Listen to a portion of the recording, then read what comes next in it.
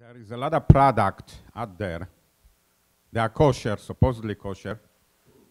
Food, yeah, and let's say imitation bacon, you know, or shrimps. They taste like shrimps. They look like shrimps. They're not shrimps, but you know, made out of chemicals and all kind.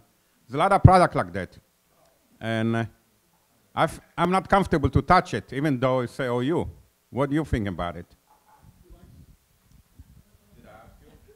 Is there anything wrong with is there anything wrong with eating food that's mimicking non-kosher food? It looks like non-kosher food. It tastes like non-kosher food, but the ingredients are kosher. Well, you're allowed to eat it. There's a lot of people like you feel. We have so much food to eat, and so much good kosher food to eat, and so much food that all types have to have shrimp. What do you have to have shrimp? You have to have bacon. What do you need it for? It's like you don't have to. It's called the manuval b'shus haTorah. There's certain laws that are permitted, but you don't have to take everything of this world and get the pleasure of everything that there is. I have to have every pleasure, everything. It's not the theme or the spirit of the law. It's not against the law, but it's not the spirit of the law.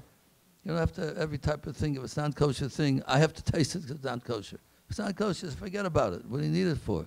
So that's not the spirit of the law. But you can't say a person who's eating it is not doing a sin.